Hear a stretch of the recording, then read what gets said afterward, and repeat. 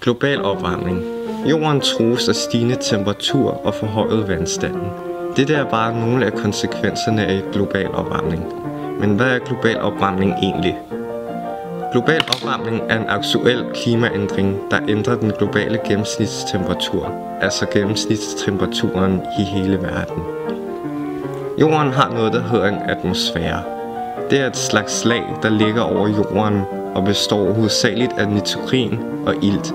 Men der er også en masse andre gasser, som blandt andet kuldioxid, altså CO2, metan og lattergas.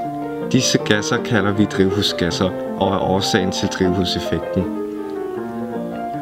Et drivhus er lavet til at lukke en masse varme ind via sol, og så holde på den, at så planter kan gro hurtigere. Det samme sker der i atmosfæren. En masse varme kommer ind gennem atmosfæren, men drivhusgasserne forhindrer en masse varme i at komme ud igen.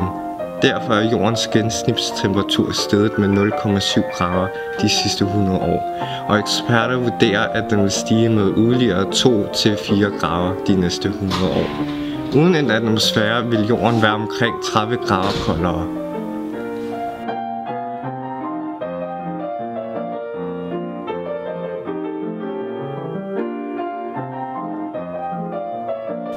Biler og offentlig transport udleder hver dag en masse drivhusgasser som CO2 ud i atmosfæren.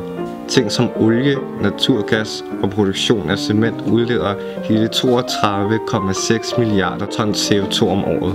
Det er ca. 17.300 kubikkilometer CO2, altså en stor sky, der er 132 km på hver led. Og det er bare en af de mange kilder af CO2.